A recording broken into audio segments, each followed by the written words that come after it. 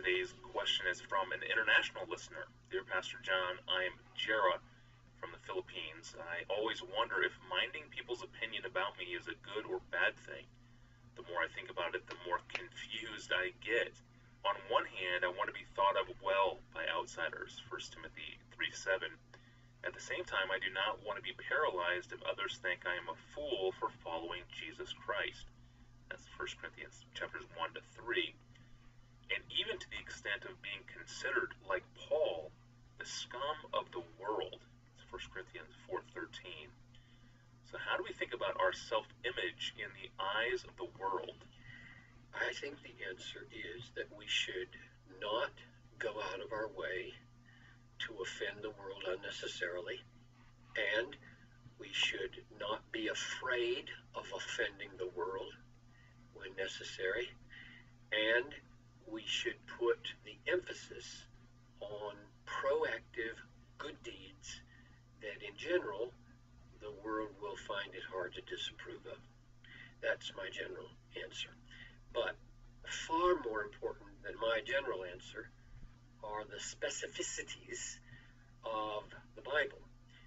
So let me do a quick little Bible avalanche. First, concerning the importance of not giving offense to the world, but wanting rightly to be respected by the world, and then texts concerning the importance of believing and saying and doing things that do in fact offend the world, and we know they will offend the world because the Bible says they will, and not wanting their God-less approval. Who needs the God-less approval of the world? So those two groups of texts are very much in tension. So here they are, and we need to hear them both. Proverbs 22:1. A good name is to be chosen rather than great riches, and favor is better than silver or gold. We should want a good name in the community. Matthew 5:16. Let your light so shine before others that they may see your good works and give glory to your Father in heaven. 1 Corinthians 14:23. If therefore the whole church comes together and all speak in tongues, and an outsider, an unbeliever, enters in, won't they say you're out of your mind? Paul is quite concerned that they not think you're out of your mind. So that relates. 1 Peter 2:12. Keep your conduct among the Gentiles honorable, so that when they speak against you as evildoers, they may see your good deeds and glorify God on the day of visitation. 1 Peter 2:15. For this is the will of God, that by doing good you should put to silence the ignorance of foolish people. 1 Corinthians 10:32. Give no offense to Jews or Greeks or the church of God, just as I try to please everyone in everything I do, not seeking my own advantage, but that of many, that they may be saved. 1 Timothy 3:7 about the elders. The candidate for elder must be well thought of by outsiders, so that he may not fall into disgrace or into the snare of the devil. One more.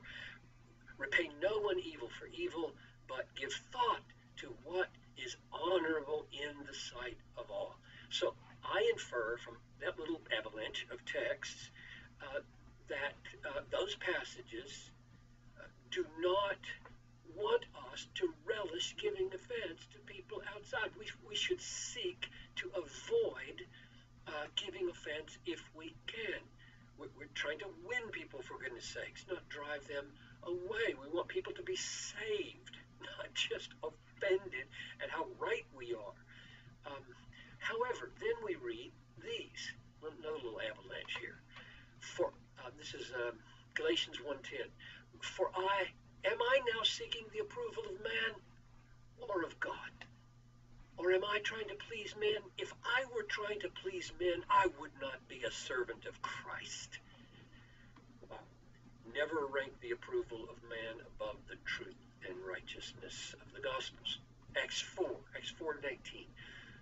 But Peter and John answered them, whether it is right in the sight of God to listen to you rather than to God, you judge.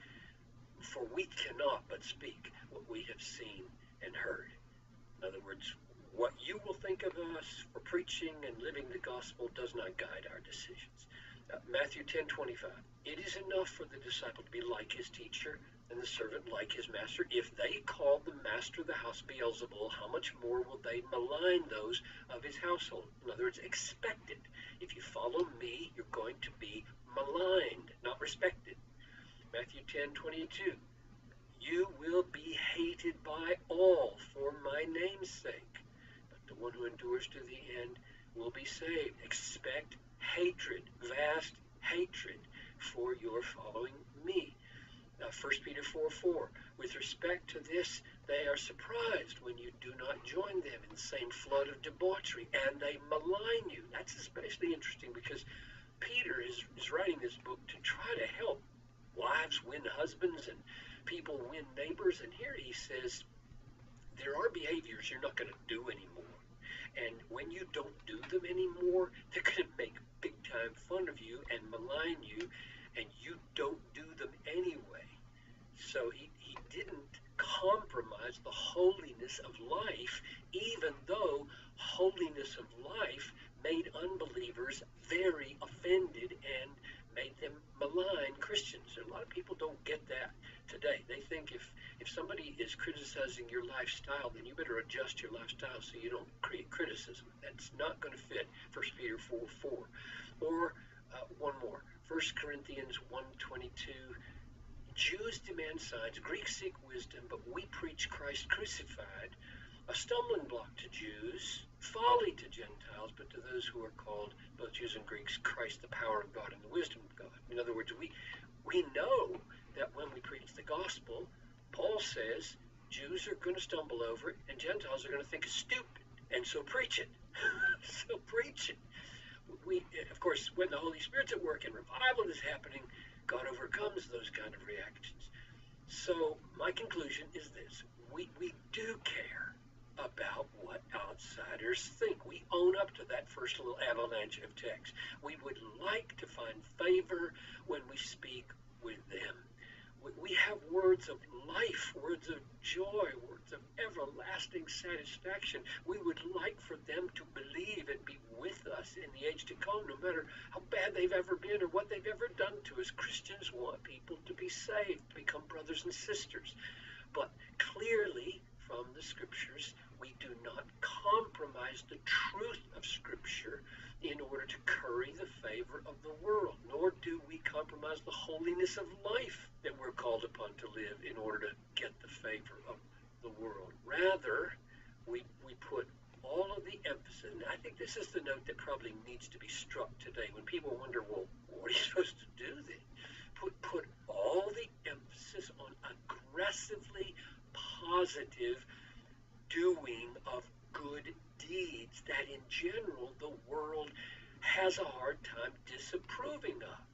And if the Holy Spirit is pleased to move them, they will see our good deeds and give glory to our Father in heaven. Amen. That is wise and balanced counsel, Pastor John. Thank you. And thank you for the perceptive question, Jera. Appreciate it.